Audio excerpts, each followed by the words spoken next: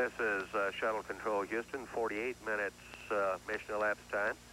We have a report that the solid rocket booster chutes worked okay. Both solid rocket boosters in the water floating normally.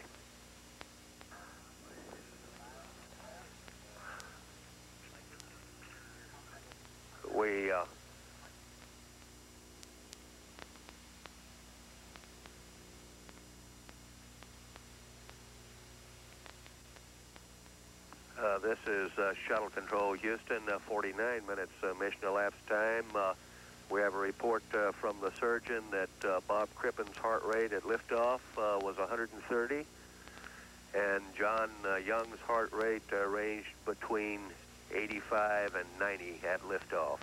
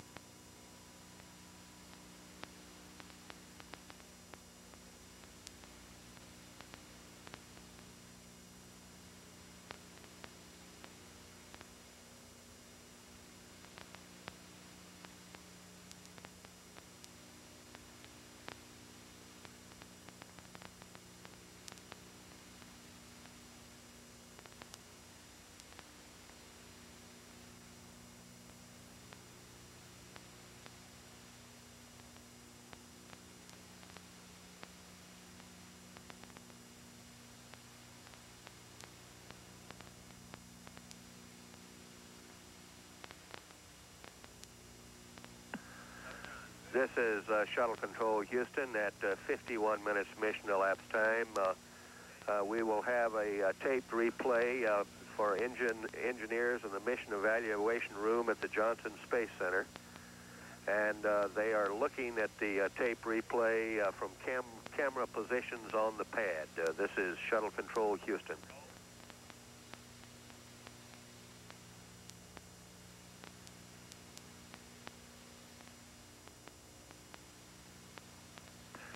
This is Shuttle Control Houston at reacquiring Columbia through Yargity tracking.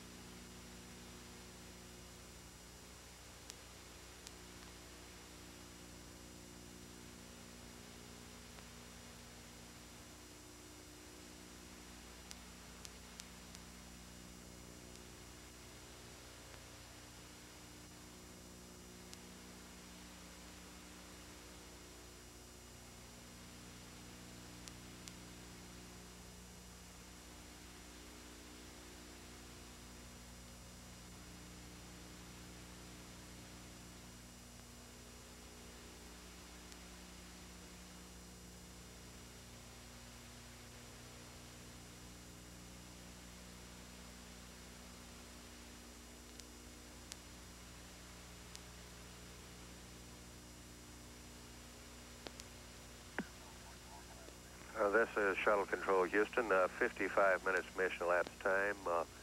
Unsuccessful so far in reaching astronauts Young and Crippen through the Yargity Pass. It appears to be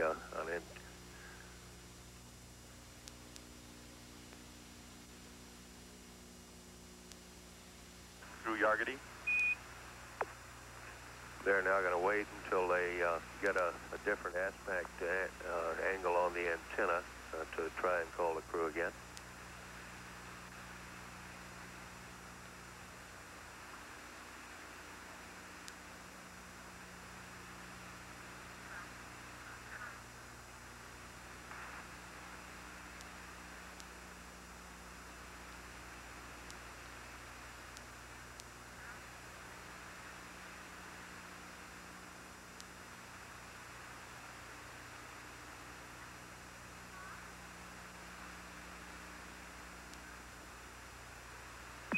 Columbia, Houston, with a UHF check through Yargity. That's clear, Dental. How do you read Columbia? Roger, we got you now, loud and clear. That reply... And Columbia, you just broke up again. We have you for about 2.5 more minutes. That reply from Bob Crippen on this third or fourth call.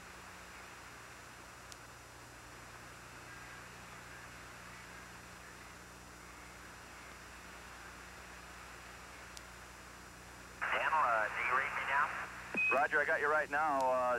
Reading you loud and clear on UHF, and we'd like an OMS 2 status when you can get it. Okay, we're nominal and on time. Right now, we're down through the DIPS transition. We're in Ops 2 in both GNC and SM. We've got a freeze-drive machine. And on page 1-5, 1-5, and right now we're reconfiguring my UPCs. Roger, we copy.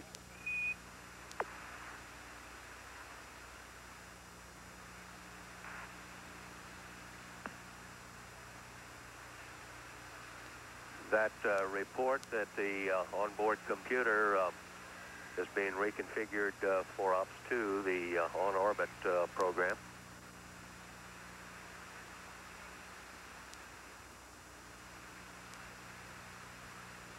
We're at 57 minutes mission elapsed time.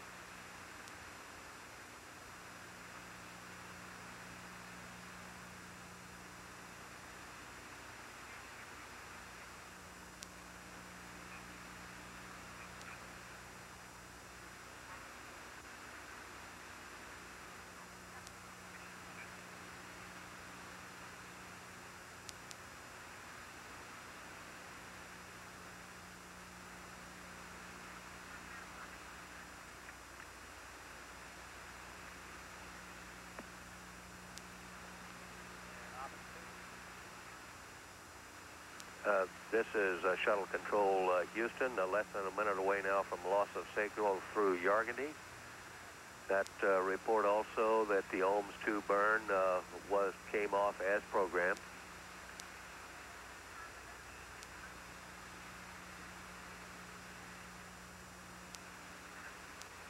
In Columbia, Houston, we're 30 seconds from LOS, so we'll see you at Aurora in about 3 minutes. Okay, Dental. This is Shuttle Control Houston at 59 minutes mission elapsed time. Coming up on loss of signal through Yargity. The next station to acquire will be Aurora Valley. We had a report from the crew aboard Columbia that they're performed the OMS 2 burn as programmed and are presently moving into Ops 2, the on-orbit onboard computer program. 4 major events must occur in the first few hours for Young and Crippen to stay on orbit. First, the onboard computer system must be reloaded from Ops 1 to Ops 2. This has been accomplished. This is needed to align the inertial platforms. Also, one computer is loaded with Ops 3, the entry program, and put to sleep, taken offline. Second, the payload bay doors must be opened to provide cooling through the radiators to Columbia. The flash evaporator has a lifetime of several hours. Third, the inertial platforms must be realigned. They've been drifting since launch and are good only through Rev 5 or 6. Fourth, at least 2 of the 3 fuel cells must be purged with hydrogen and oxygen to rid the impurities. The fuel cells can survive only so many hours without purging. In the mission, they'll be purged about every 8 hours. We'll follow these key activities as they occur. We're at 1 hour mission elapsed time, and this is Shuttle Control, Houston.